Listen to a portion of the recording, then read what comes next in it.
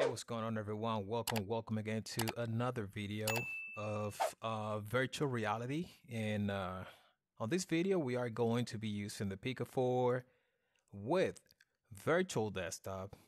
But guess what? We're going to be testing out the new, still not released, plugin that we now have for virtual desktop in order to use OpenXR directly as the API, bypassing SteamVR completely.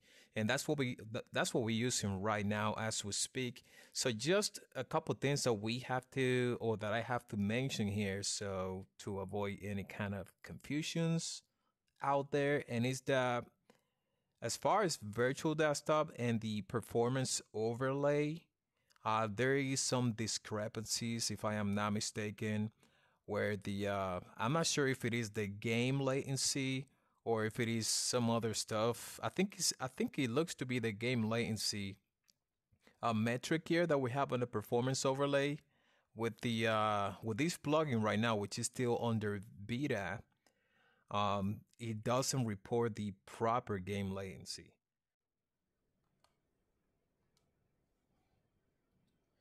Okay, guys, so here we are in the simulator, and as you can see right now, it looks like the game is showing a proper latency based on what I'm seeing here. It does show like 12 milliseconds, and but the main thing I want you guys to pay attention to here, it's the frames per second.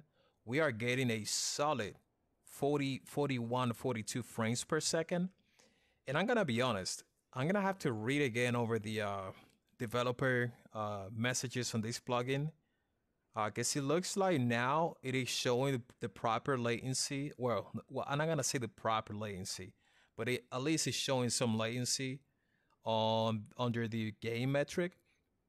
And if this is measuring the game latency properly, then this plugin, like completely bypassing SteamVR, it's reducing the latency dramatically.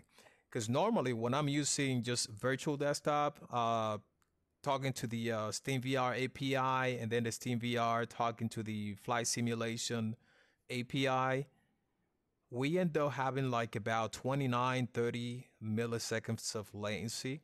And right now I'm seeing only this stuff is not even going above like 15 milliseconds of latency, which is an incredible difference as far as the game latency is concerned. Yeah, this is incredible, man. It is incredible.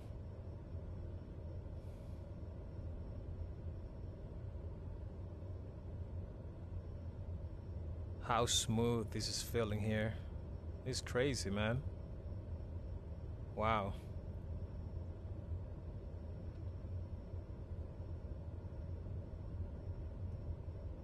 Yeah, I'm not really sure when they plan to release these plugin slash utility, if you will, whatever you want to call it. But right now it is still under beta, and I guess you might be able to get a hold of this plugin if you go straight to the OpenXR toolkit developer. You might be able to get a hold of this plugin ahead of time, and of course, any problems you encounter with it, you're gonna want to communicate that via the Discord channel with the developer, just to make sure that, you know, everyone benefits from whatever bugs you encounter by having a developer address those bugs, if you will.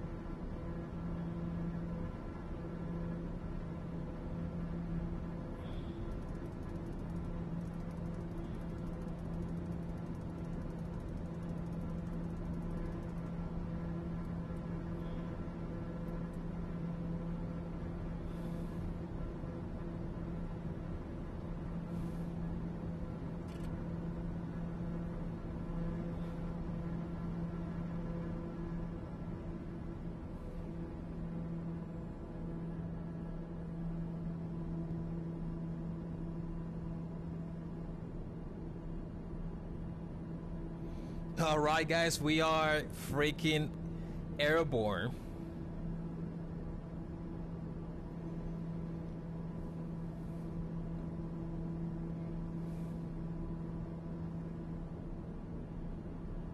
Wow, the game feels so freaking smooth, man. You're not going to believe me until you test this out.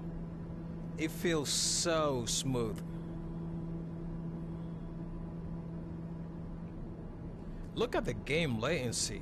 I'm not really sure if that's really the proper game latency, man, but if it is incredibly better than what we had before when using SteamVR.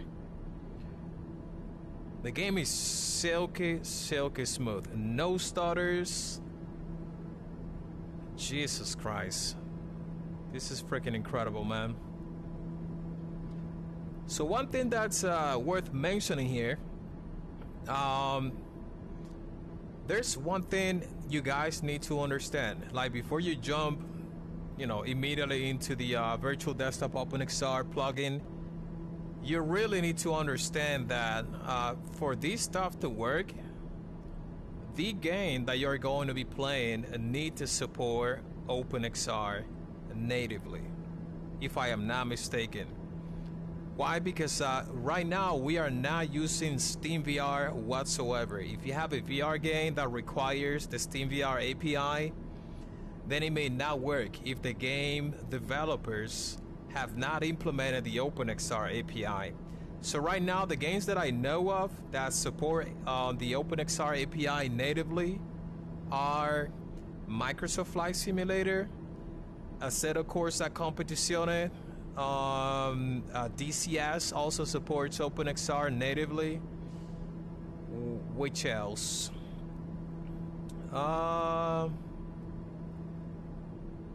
There might be a couple more out there that supports the OpenXR API natively already. But I do know that, for example, the what's the name of this game? I believe Euro Truck Simulator, American Truck Simulator don't support OpenXR natively.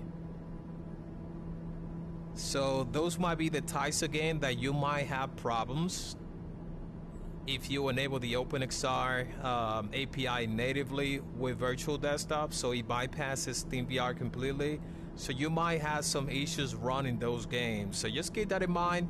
Always, you know, read the documentation properly so you know what the limitations are of having the OpenXR or Virtual Desktop run with the OpenXR runtime natively.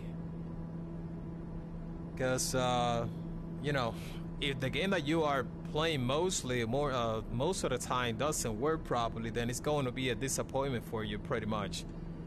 In my case, that's not a problem because I'm mostly playing Microsoft Flight Simulator. And as you can see here, it just works beautifully with the Virtual Desktop OpenXR plugin here.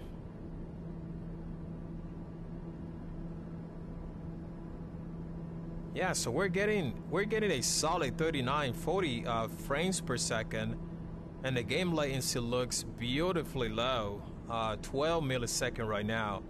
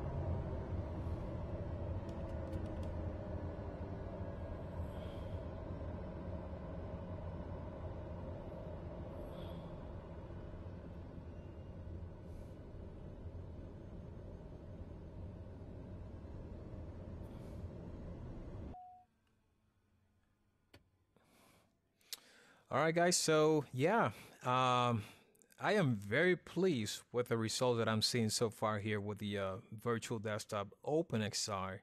Again, this is not available publicly yet, but it will be pretty soon. Just keep an eye on the Virtual Desktop OpenXR GitHub repository that I am going to leave in the description of this video.